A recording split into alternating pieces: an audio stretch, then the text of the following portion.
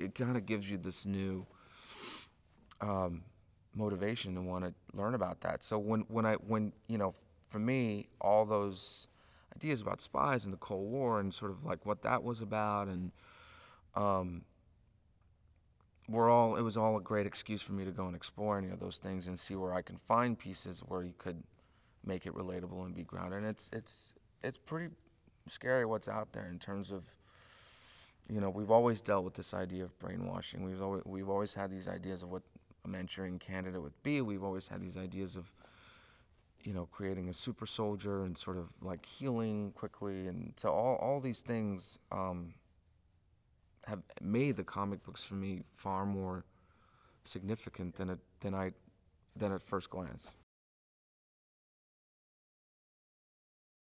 How I always saw Bucky in the first movie was, you know, he wasn't.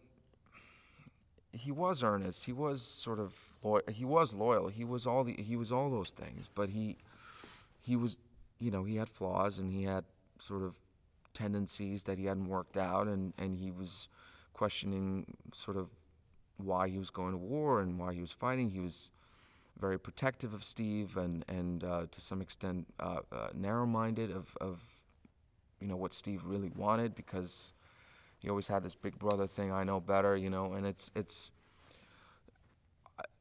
so anyone can sort of, I mean, and this is an exaggeration, but anyone can sort of end up a darker version of themselves. Even in the way that their relationship was depicted in the comic books and how Bucky was younger and so on, I mean, he was always the guy that was sort of doing the dirty work, you know, behind the scenes, and Cap had an image to protect, and Bucky didn't. Bucky could, you know, explore his angry tendencies on the battlefield and was sometimes trigger happy and was very impulsive, and so I felt like that was like a gold mine for me to discover.